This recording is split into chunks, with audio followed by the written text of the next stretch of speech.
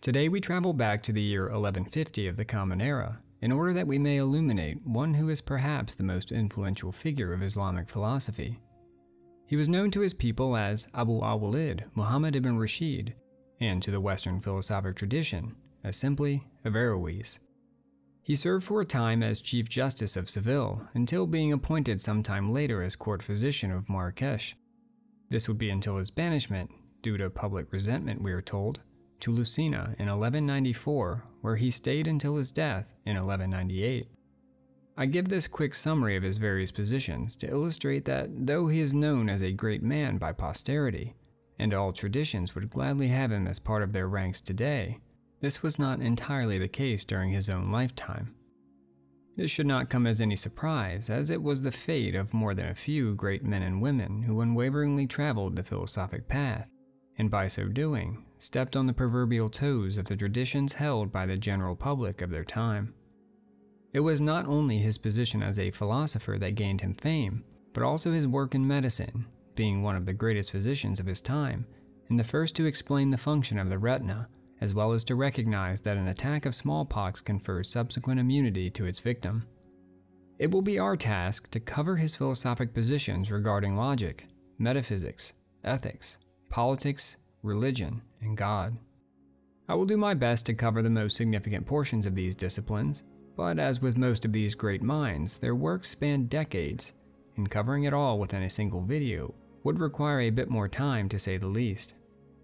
Regarding his philosophical contributions, the most notable are his commentaries on Aristotle. Many in future generations would even bestow upon him the title of the Commentator for the thoroughness which he displayed while completing these works. It will also be from these commentaries which we take from when attempting to extract an accurate depiction of his true beliefs.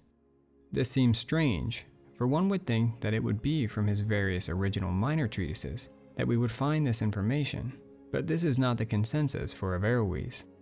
The reason for this stems from the audience which each work was meant to be consumed by. It was clear enough that he takes the position that what may be true in philosophy, among the educated, can also at the same time be false and harmful for religion and the morals of the general populace. So, let us, starting with logic, inquire into the meaning of existence, as Averroes would come to define the philosophic craft. Logic, to Averroes, can be defined as the study of the conditions and rules that rightly guide the mind toward the conception of essences and the assent to propositions. From this definition, it is clear enough that logic ranks among the most important disciplines which a philosopher must undertake, going so far as to claim that one who has been instructed in the art of logic is one who is educated. Much like those around during his time, Averroes separated logical processes into 5 different types of argument: demonstrative, dialectical, rhetorical, poetical, and fallacious. Of these 5, he paid special attention to the demonstrative arguments, as he believed that it was the most perfect kind of reflection using the most perfect kind of inference, and was the only logical path which ends with some form of certainty. In a commentary which he named the Book of Demonstration, he elaborates on Aristotle's posterior analytics, and it is here where we will likely find the most accurate depiction of his position regarding demonstrative argument. He illustrates the following 3 forms of demonstration: absolute demonstration, demonstration of existence, and demonstration of the cause. The first, absolute demonstration, is not typically possible outside of mathematics, as it establishes the existence of a thing on the basis of a cause that is known prior to its effect. In the realm of natural science or metaphysics, the mode which we must opt for is a demonstration of existence, which establishes a thing's existence without any grasp of its cause. This is due to the point at which we must start, that being, with the accidental sensible features of things.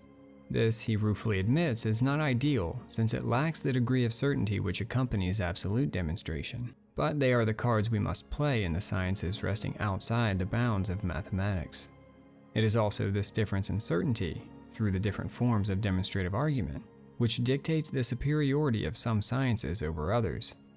His interests are not limited to the demonstrative forms of argument, and much is said on where and how the dialectical form should be utilized.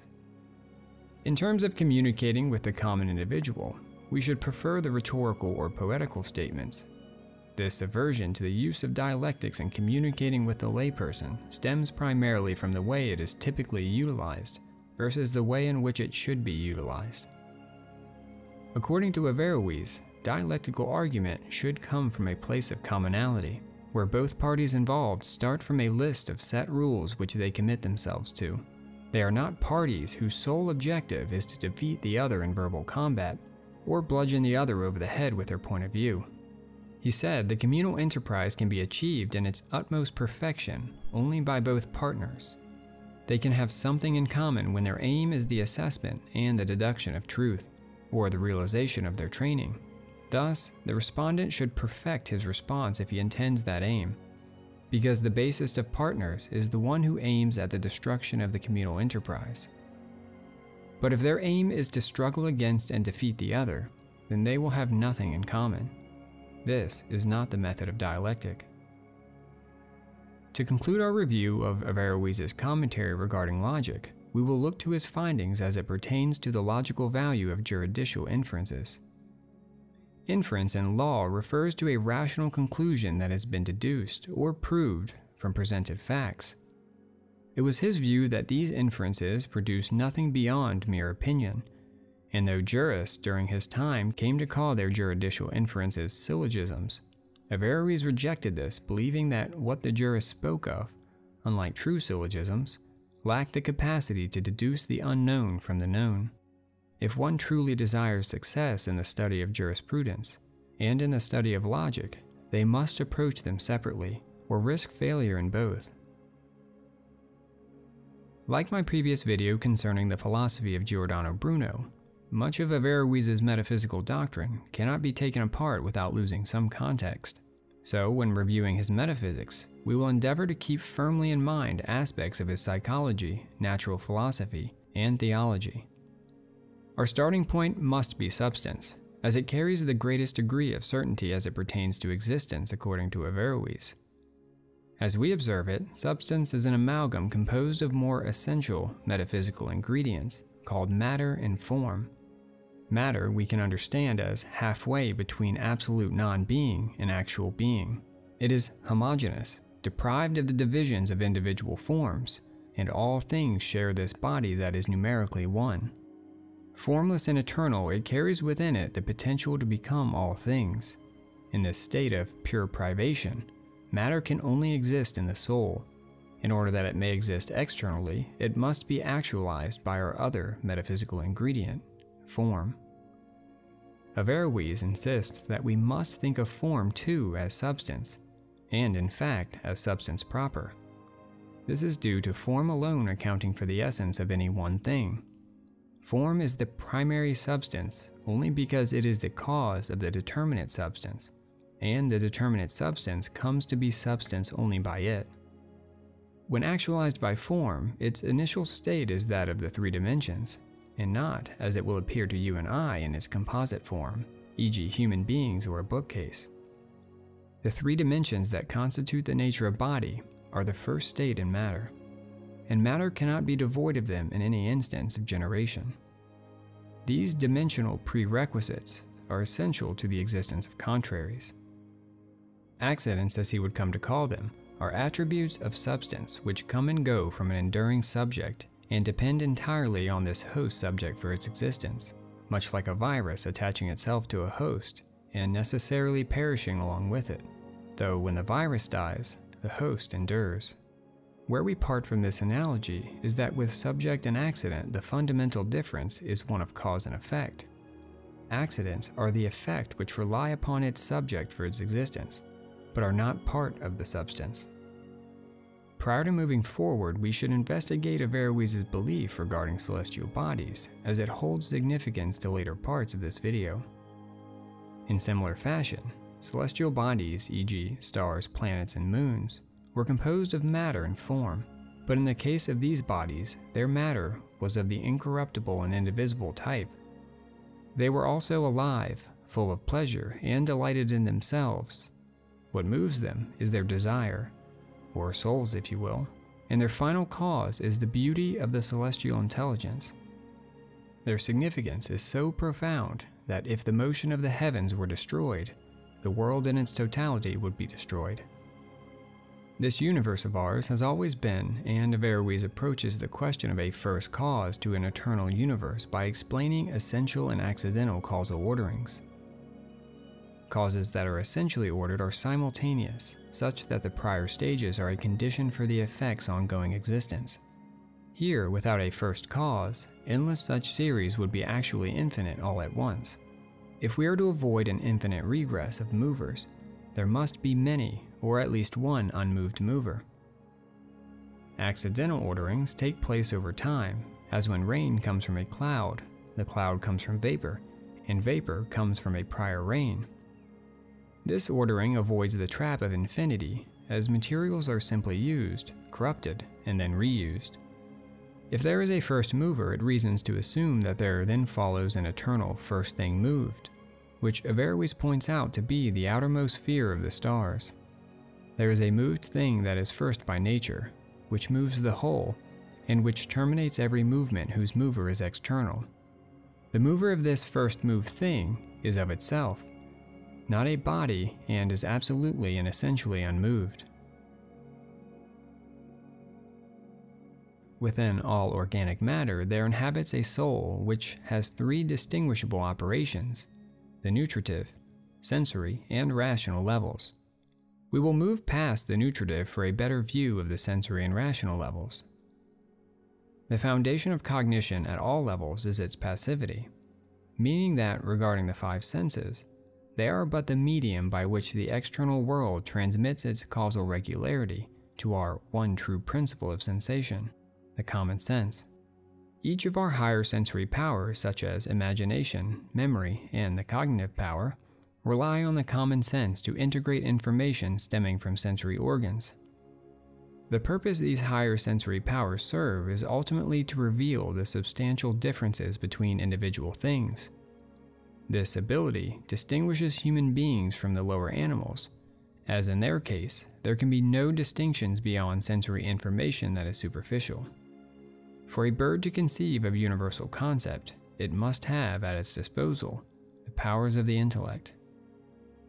There are two intellectual powers that he distinguishes from one another, these being the agent and material intellects. The agent intellect illuminates imagined intentions, making them universal, while the material intellect acts like a matter-like potentiality for receiving forms in the intelligible domain. In other words, it is where abstract forms are coordinated into concrete thought. These substances are eternal, since, according to Averroes, the human species is eternal, and can be thought of as aspects of the soul. The way in which he came to recognize these aspects of the human soul was by an examination of these distinct propositions. They are as follows.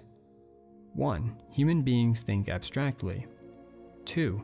Abstract thought is impossible for corporeal beings. And 3. Human beings are corporeal. There are contradictions here that he wishes to see solved, and for this purpose he conceives of what we know as the extended mind thesis, meaning that a being's cognitive system extends beyond the individual organism. Human beings are indeed corporeal, but the agent and material intellect are not so. They belong to the human soul, but exist in a separate domain, and the partial control which we assert over them allows for abstract and concrete thought. Other corporeal beings lack this aspect of the intellectual powers, which leaves them as wholly corporeal beings, and therefore unable to think abstractly. Much like Francis Bacon, Averroes took the position that philosophy, when studied superficially, would lead one away from religion, but after deep study and much contemplation, would lead one to a greater understanding between religion and philosophy. He could not uphold the dogmas associated with the holy books, but believed in their importance in upholding morality in the general populace. We cannot expect a people strained with economic inopportunities to find the time and energy to explore philosophy with any seriousness. Instead of calling into question the word of the established religion, the philosopher should hold their tongue and confide within his established circle, avoiding the making of waves in the populace when practicable. He derives his argument for the existence of God from Aristotle's physics, relying on the establishment of God as first cause. An important distinction here is in the categorization of God, not as any efficient cause, such as when one actually moving body brings another body from potential to actual motion, but as final cause.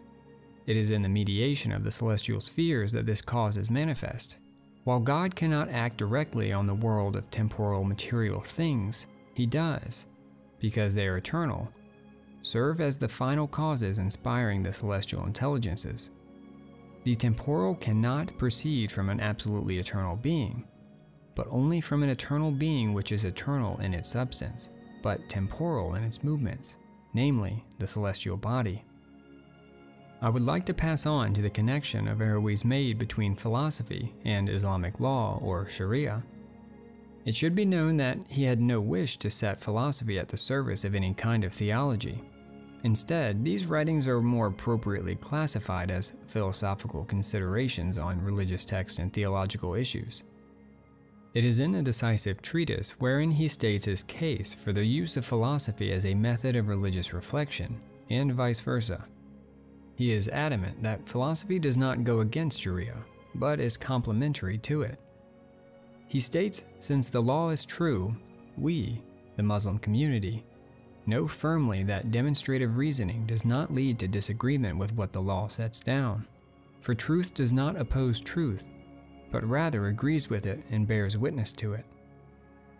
Because he believes Sharia to be truth, it falls upon the common person, as well as the philosopher, to seek adherence to its ways. The way in which these two groups come to the truth may be different, but the finish line remains the same. Politics, for Averroes, is a practical science, which can be separated into that which is theoretical and that which is more on the practical side. For its theoretical aspects, he looks to Aristotle's Nicomachean Ethics, and sought to explain the connections between our actions, virtues, and vices. True human felicity comes about through an understanding of and connection to the agent intellect itself, though the ordinary, non-philosophically inclined individual should follow the Quran and the prescriptions which it dictates. If successful in conjoining with the agent intellect, the philosopher becomes one of the eternal incorporeal beings and is made like unto God. Even the philosopher, however, would be wise to utilize prayer and the Quran.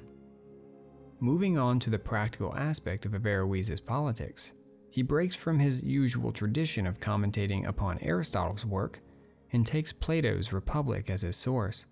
He will examine how these dispositions become established within souls and how they are perfected and impeded. The Republic is perhaps chosen for this here second part, for its implied assertion that the city is as the man, meaning that the theoretical has as its end what the practical seeks to achieve, this being the governance of cities. He takes what is dialectical in the Republic and throws it away, or consolidates it within 3 books. Within these 3 books, he observes what qualities make up the virtuous city, and the individuals that rule over them. There is also an observation of non-virtuous governments and how they compare to those that are virtuous. He has his criticisms of the Republic, but stands with Plato on the position regarding women. He laments that during his own time, women in these cities are not prepared with any respect to the human virtues. They frequently resemble plants. Their being a burden upon the men in these cities is one of the causes of poverty. Following his death in 1198, he was succeeded by a reported 39 disciples which stayed true to their master's philosophic and scientific beliefs, though his reception among the general Islamic community was checkered, until its revival in the ideological debates of the Arab Renaissance. This was not to say that in the years prior to the Renaissance he was without influence.